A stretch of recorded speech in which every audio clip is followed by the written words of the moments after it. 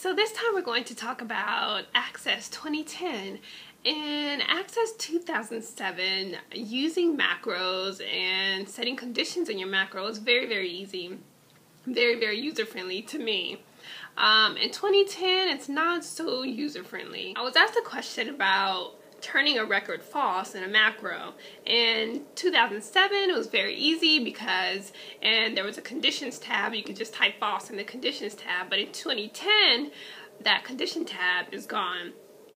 And I haven't found a way to enable it yet. So my workaround is to take the record that you want to be false, right click on it, and make it an if block.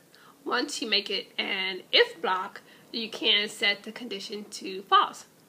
And when you want to turn it back on, turn it back to true, and there you go. The next shots will show you how to do that on the computer screen. Thanks for watching. So you have Access open, you open the macro that you would like to use, go to the record that you would like to make false, right click on it, and then scroll down to where it says make if block and choose that.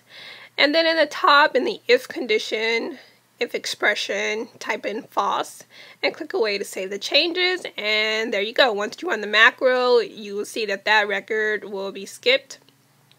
Now when it's time to use that condition again, remove the false and just turn it back to true.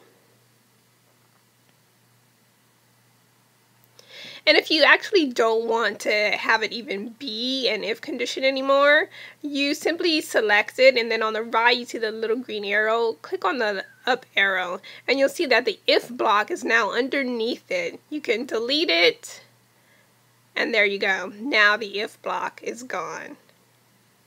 Thanks for watching.